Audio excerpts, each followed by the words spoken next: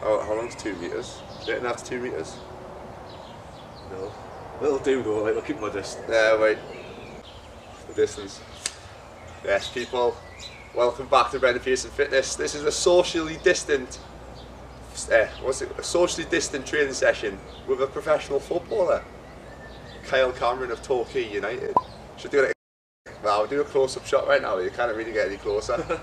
There you go. Right, so we're just gonna do a mixed bag of stuff. To be fair, it's just we're both on a deload week, so we're gonna be doing some cleans, not too heavy, but we'll start off with some speed and agility work.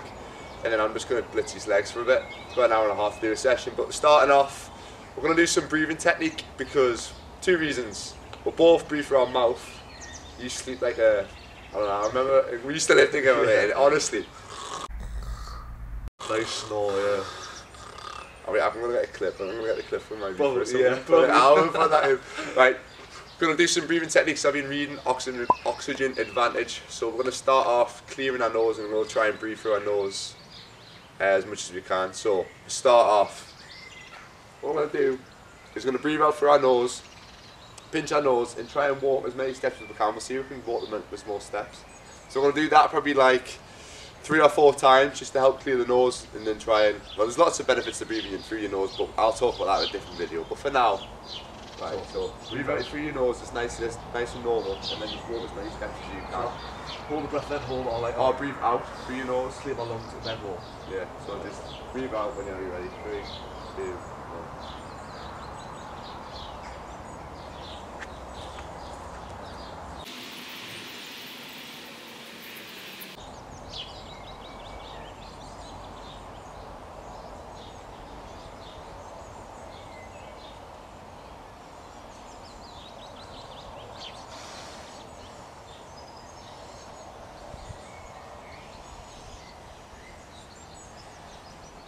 That's the best I've ever done, to be fair, 60. You've had some practice of that. I haven't really done it that much, no. Yeah, my nose feels like it's cleared already. How many times are you doing that? 3 times?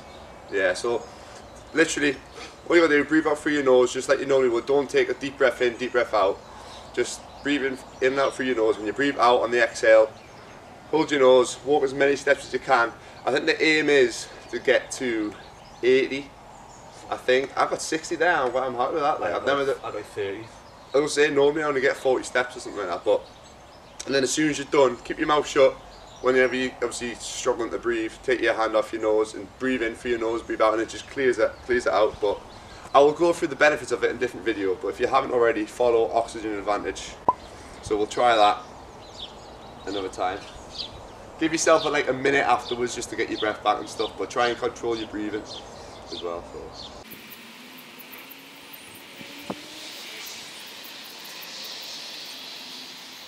Right, we've done a little bit of a warm-up, just jogging and stuff, greater stretch, all that stuff, but we're going to do a few activation drills. So we'll do four simple ones. We're just going to do 1 set of each apart from Copenhagen, which we'll do 2. So we've got alternating glute bridge march, which I've done before, dead bugs, which I've done before, set 20, Copenhagens, which I've showed. We'll do 2 sets of 20 seconds either side, and lateral band walks, just with the band to get the glutes activated. So simple little warm-up drill. Get it done, and then we'll get on to some agility and speed stuff. Do the shout when you've done the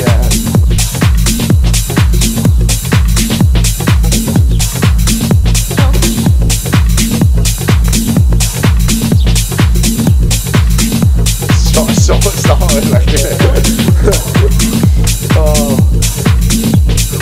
oh, there you go.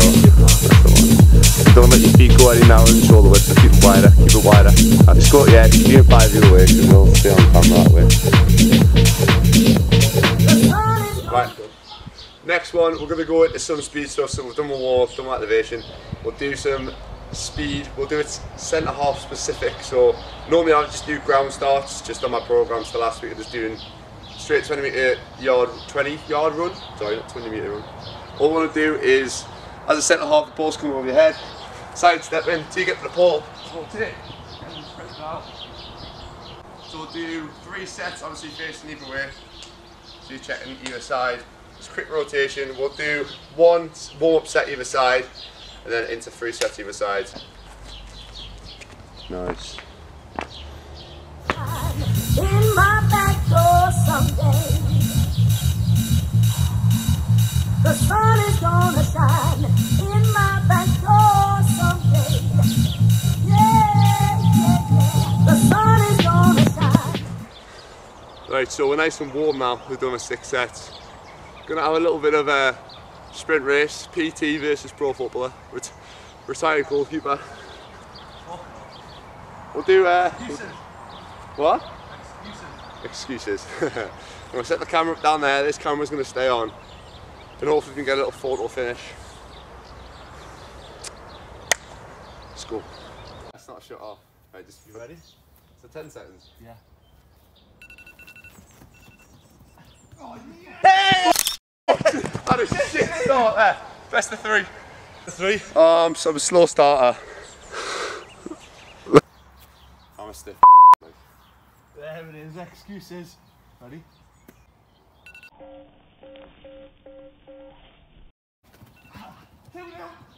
Oh, slow! Why am I so slow? Fucking hell. It's a whitewash! Oh. That's best go on the video. Shambles. Fuming. Look at that. Bag of shit once, bag of shit always. Simple as that. 3-0 whitewash. Right, after that absolute embarrassment, right, I'm going to do speed energy. I'm going to get on Usain Bolt's fucking sprinting program. I'm going to get the stuff that I'm probably got an advantage in. Weightlifting. Oh, camera's moving out of the shop. Oh, you're a divvy, like. What we're going to do is, just because we're both on a Dino, we're going to do some speed strength stuff. So 5x5 front squat, but we're going to clean it up.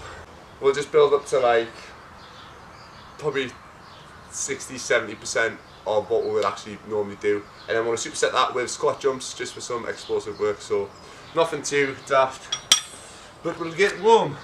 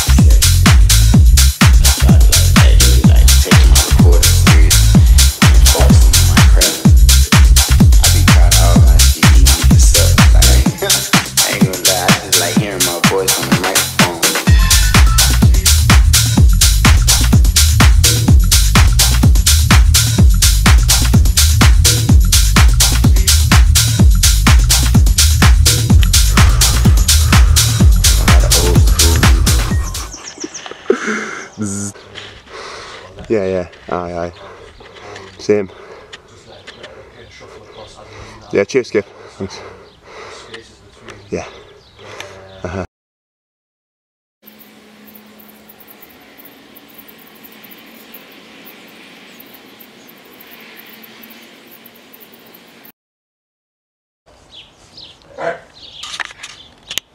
And then rotate this way a little bit. That's it. That'll do what? That's safe to sit on. There's a bolt missing. No, I don't know. Well, my legs are like a metre and a half. Yeah. We'll say that's about 2 metres. In conversation with Cameron, so we'll finish the session. Well, Kyle did half of it because he had to do a Zoom meeting. So what does an athlete have? Does an athlete have a highly nutritious post-workout meal? We'll talk us through the spread that we have in front of us. So, make and do with what we've got. Obviously can't go in the house and make food or anything. So we've got chicken and bacon with unmalted bread with mayo. Lovely. We've got salmon and prawn selection sushi. We've got a nomadic yogurt and oat clusters, strawberry. Most anabolic yogurt and oat man, that. Absolutely. Fantastic. We've got some pineapple, one of your 5 a day. Yeah, good for protein digestion as well. Pineapple. Good. There you go, you learn something new every day, I guess. Yeah. We've got some hula hoops, big hoops. That's the secret. Barbecue beef, just to keep you. I'm going to caption it. The secret to becoming a pro footballer. Keep you mentally sane. Put your hand forward. That's it. I'm going to film you holding them. The Yep. secret to becoming a pro athlete. Absolutely, and a nice Fanta grape, 0 sugar, obviously. Fantastic. To keep us going. So that's what the professional has. The retired, injury-prone cripple is having chicken and rice and broccoli for breakfast and a protein shake with a banana. That's how you're not meant to do it, apparently. I would tend to go for some scrambled eggs, bacon with a bagel. That's my go-to, like to break the fast at the moment. But can't do that at the moment, so. Are you still fasting? Yeah. Fantastic. Trying to anyway. Yeah, I fast, but I have that intro workout where the drinkers. Yeah, I've got years and I have carbs and that. I have just 30 grams of carbs. Like the texture and stuff. Do you have that?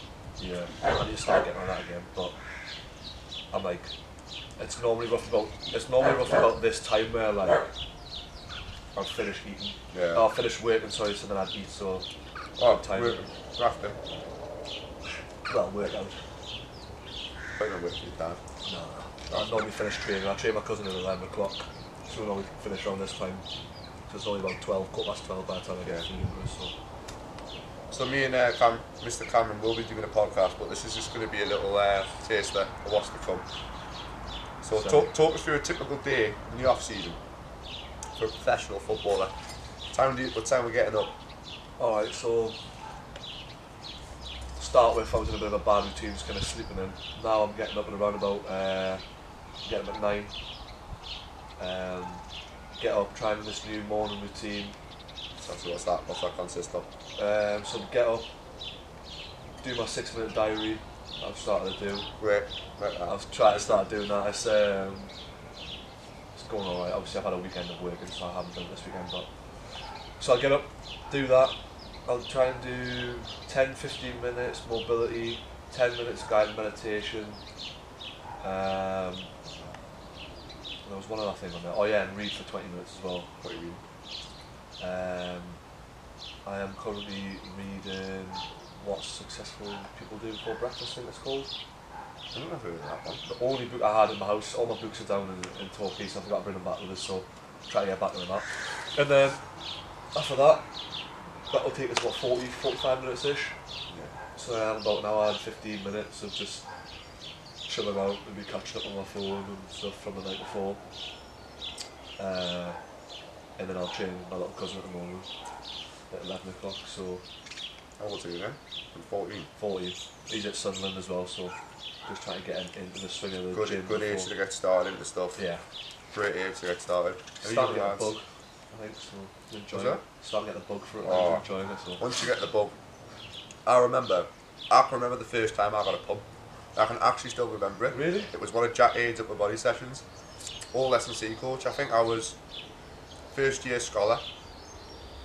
And we'd done a session, because we used to do our sessions all together, like the 18s, I remember them, they were actually quite tough.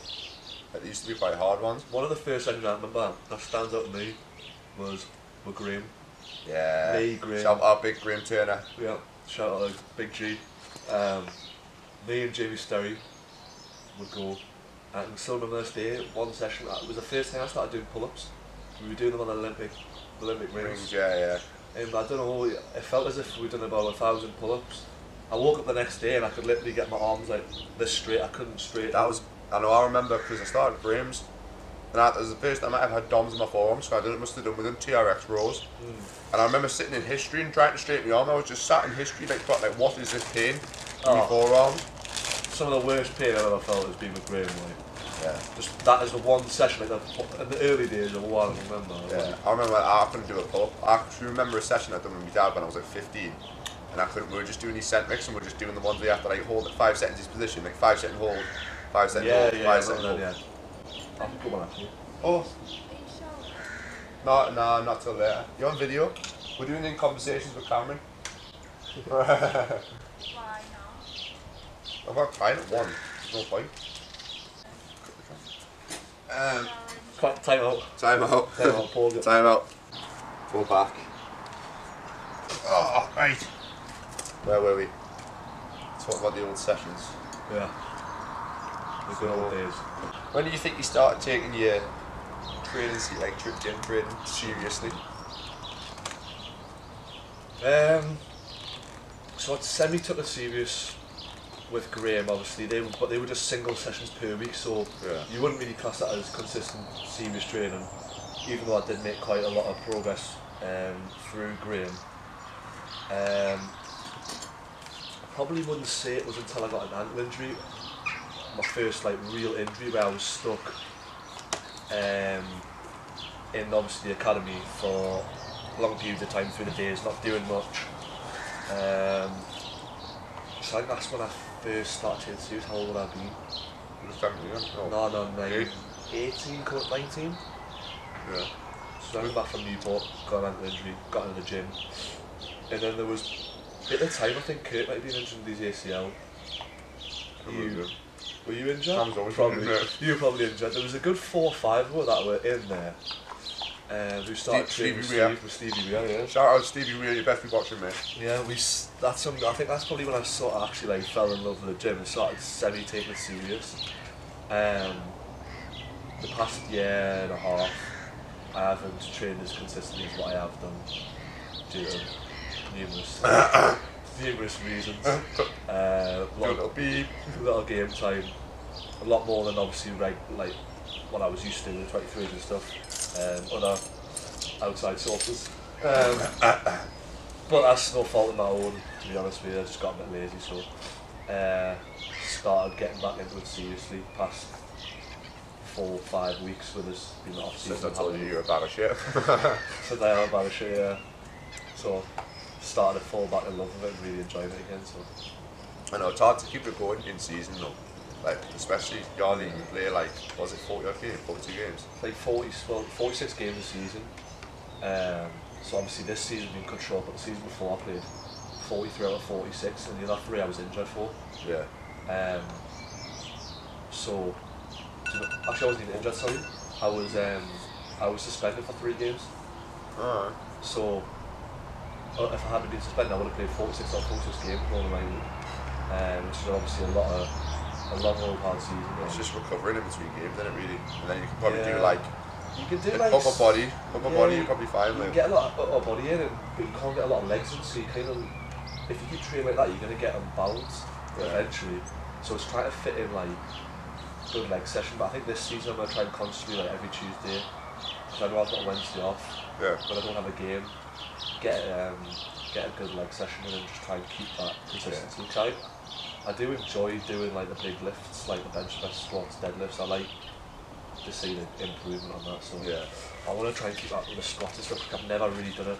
Yeah, you've just got to be careful of like overtraining and not like, especially because you'll be training in the morning and then going in on a Tuesday night doing a leg session. But you're still like, you're probably still a little bit fatigued from the game on a Saturday. You just got to be careful like little muscle strains. So you just want like to drop the volume down loads and just focus on like imbalances, all the single leg stuff. So. Yeah, that's what I've been doing. Like, obviously with your program, I've been getting a lot of exercises. I've been like, if I feel like I'm a bit tired, I'll try and switch it to a single leg variation of whatever it is and just try and build up the unilateral strength. So. I mean, now you can hammer it, but to be fair, because of Yeah. how Corona's went, I don't know when the season's going to start, but if it starts at normal, you've probably got a good like 4-week block now where you can actually smash the weights before. I got longer than that. I just had a phone call there, Yeah. and they're probably not looking at getting back till the end of July. Really? So I've got still around, what's that, 7 weeks? Very cool. This video won't be going on for 2 weeks, to be fair, so they'll probably know by then. Possibly, yeah. There's a meeting tomorrow, so they'll probably get a definite date, but they're thinking of the season not starting until early September. Really? Yeah. Oh well. Because obviously the Premier that needs to finish beginning of August. Might as well hammer the weights in now. Just focus on chance to any build. imbalances you've got. If you like you, when I was playing football, I never trained legs, which is probably why I got a lot of knee injuries, because I used to hammer upper body. I was upper body dominant, Possibly, yeah. upper body heavy, so smash the leg weights in now, and then when it gets closer to the season, taper towards sports specific stuff. So for now, for like the next 4 weeks, pick a 4-week block and just focus on hypertrophy. Obviously, keep you running up, but just do more aerobic stuff. You got to think, like a lot of other sports have a long off season. Yeah. And So then it's all periodised training. Yeah, and this is the first time we're probably going to have like a real good 12-week like off season, like programming, like actually getting myself built up properly.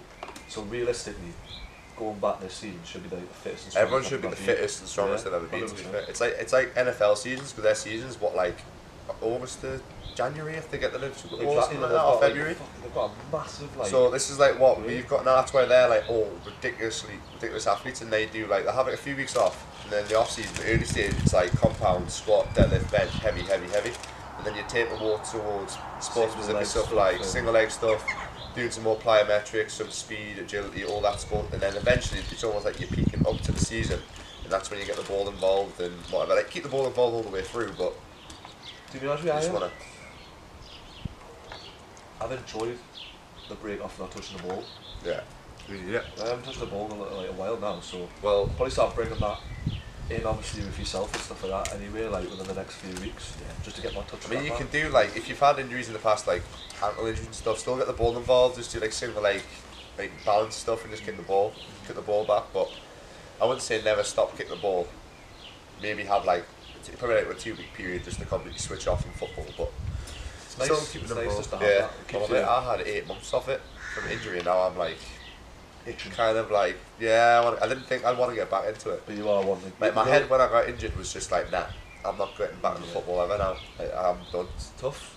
It is a tough thing. Like it is a tough profession. Like, it's not easy, and it does take a lot of mental strain and strength from people to like keep going. Do you know what I mean? Yeah. But I know. when probably the best thing is for you now is that the season's not going on. Otherwise, that's when you'd be like, oh, I really want to get back in. Like you've got that little break now. Yeah. So when the season starts up, and you see people start playing again, you're like, oh yeah, like I'm ready to like. Yeah, I'm ready to start. I do want to get back into it. Yeah, 100%.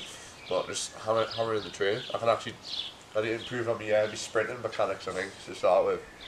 Well, as you've probably seen in the video. 3-0 whitewash. I felt quick when I've been doing the clips the last few weeks, but I'm just like a snail getting off the mark. Absolute snail getting off the mark. I feel rapid when I get there, but I just kind of get off the mark. Whenever we used to do sprint tests in Newcastle, you'd always be up there, so I was like, yeah, I was shit, I might get sure up, yeah.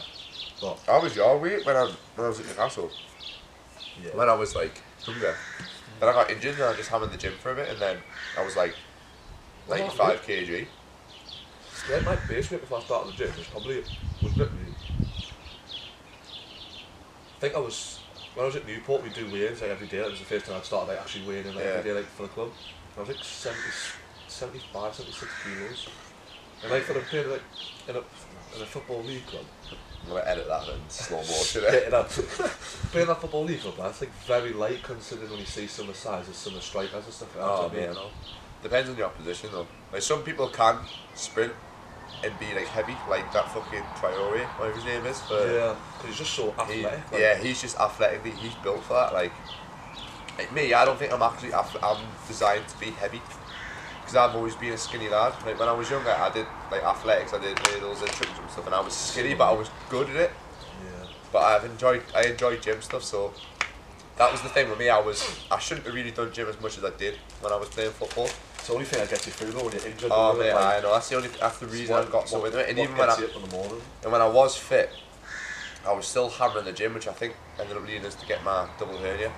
I was deadlifting, like I wasn't squatting, I was deadlifting like heavy all the time. But you said you were doing core like every day as well. Yeah, it was probably. And I was top heavy. Kitch said the same thing. He said he got his hernia after. Yeah, he's the same. He's quite top heavy as well. Now obviously he's balanced out, very balanced, but like having that time away from football to actually like balance your body out and focus on your weaknesses is probably good for a lot of lads. But it's just obviously getting back into the game. It's like it's hard. Yeah. Very hard.